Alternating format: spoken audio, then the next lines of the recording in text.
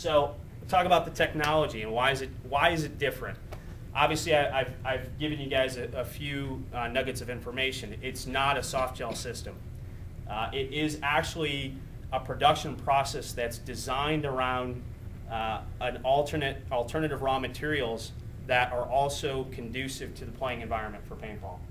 So it's not a borrowed technology like soft gel is. We didn't take this technology from pharmaceuticals. We didn't find this technology in a different application.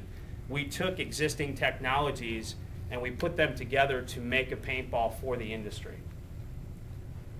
It is US and international patents pending, and actually earlier in the year we reserved protection in the foreign arena and reserved protection in over 100 countries. The examiner got back to us in record time, in 4 months, with his 30-page opinion on why we could get a patent. So we have received a notice of allowance, and we'll be taking this to countries that, foreign countries that we think are viable markets as we progress, and to get our actual patent. That same application, I'm sure some of you in this room have read and have tried to make heads or tails of. The same application that was filed in the foreign market is also filed here in the United States. And the patents, the prior art that we will compete against are some of those that are in the foreign arena, and then a few extras as well outside the US. So new production method no longer uses animal-based gelatin. It is automated, highly precise system using modern technology. Predictable and repeatable process. Eliminates variability batch to batch, and I'm sure some of the gelatin suppliers that are in this room will tell you it's not the easiest thing in the world to make a consistent gelatin-based paintball.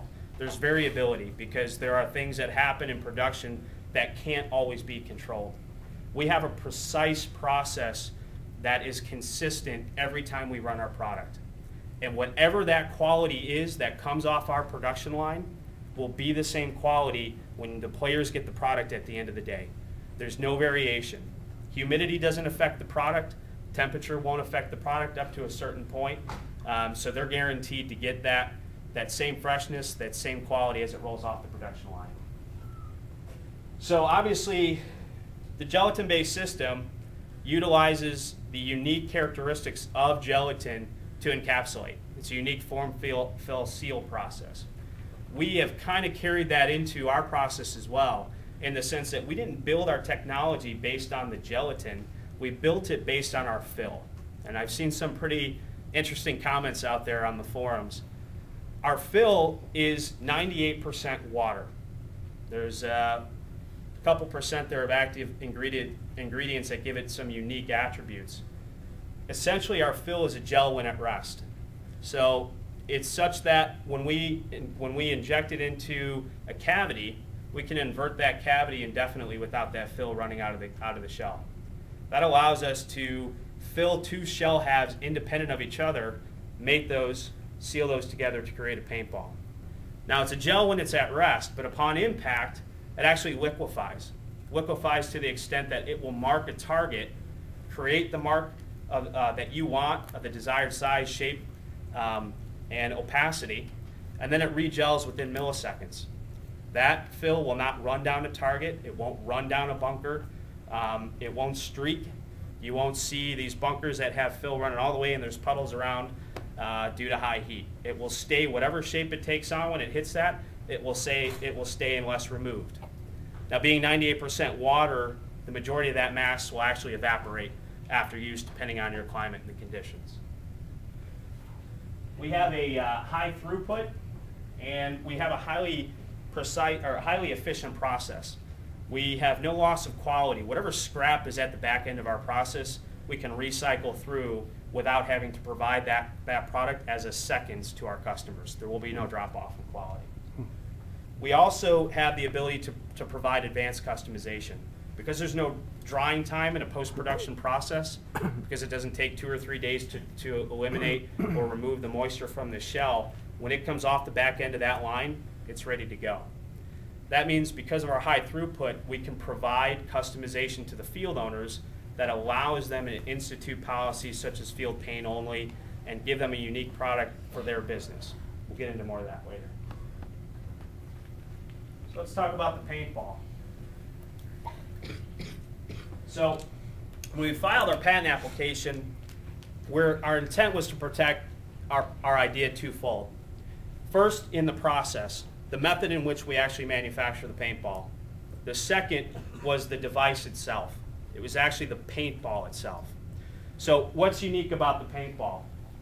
Well, as I described to you, those of you who have read the patent application know that it is a multi-phase fill, meaning we can encapsulate a bottom half fill and a top half fill in a single chamber paintball. There's no divider required. There's no barrier between those two fills. So that paintball will actually break blue-green, yellow-orange, purple-pink, whatever color combination you want. Ultimately, when we get more advanced, it can break red, white, and blue if you want. It's a unique system. So we patented the ball and the process to manufacture the ball. As I said, the outer shell is not gelatin. It is a corn-based biopolymer. It is completely immune to moisture. So if it's 90% humidity out, absolutely no effect on the quality of the ball. If you drop it in a puddle, pick it up, keep playing. It's not going to affect you. It has a precise shell thickness. We start with material that has a given thickness at the beginning of our process. And because we know the depth of our cavity, we can determine how thick that shell wall is. We can determine its mechanical properties and how fragile, how brittle, how sturdy that ball is. And we can determine that the wall thickness so that we get the breaking properties that we want. Our paintball is going to be 0.686 pole and seam diameter, plus or minus 0.03 of an inch. That will not change after production. We can also print, emboss, or engrave the outer shell. So if you have a unique logo that you want to see imprinted on your ball, we could do that for you. Printing will be a little bit further down the road. We're not offering printing on our first production line, but as we add capacity, we will add that feature in our process. Biodegradable. The corn-based biopolymer breaks down as soil bacteria consumes it. It is not a polystyrene. It is not a plastic that you're going to see in a landfill that you can claim is biodegradable but will be there for 100 years. It is not that kind of plastic.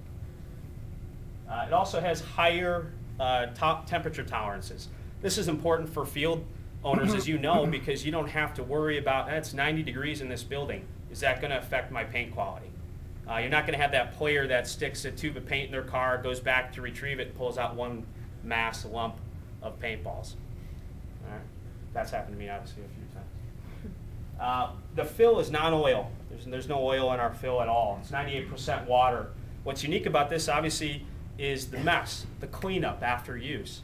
98% of that mass is going to evaporate. It's going to just simply go away. And what you're left with is a thin film on whatever structure, bunker, hopper, whatever's left behind, or whatever it's hit, that's all that's left behind. It washes off easily. The two-color fill is available. Again, I know I've talked about that, but we'll get into product-specific attributes here in a moment. So it's eco-friendly. One of the big things here, odorless when biodegrading. So you're not going to have that stench of a paintball field that you can pick up in the parking lot. It will not attract wildlife. No bears, no flies from the biodegradation of the shell. No concern for runoff. The environmental impact is no longer a concern. You don't have to worry about that oil getting into waterways. You don't have to worry about it inhibiting plant growth at your fields. You don't have to worry about the fill is non-corrosive, so you don't have to worry about it eating away at your goggles, the plastic on your goggles, or your rental inventories. It's also going to be a lot easier to clean when you get your rental fleets back. You don't have to worry about an oily, nasty mess that you have to use alcohol to remove. It's water. So if it hasn't already evaporated, it will. And all you have to do is wipe off the film that's left behind.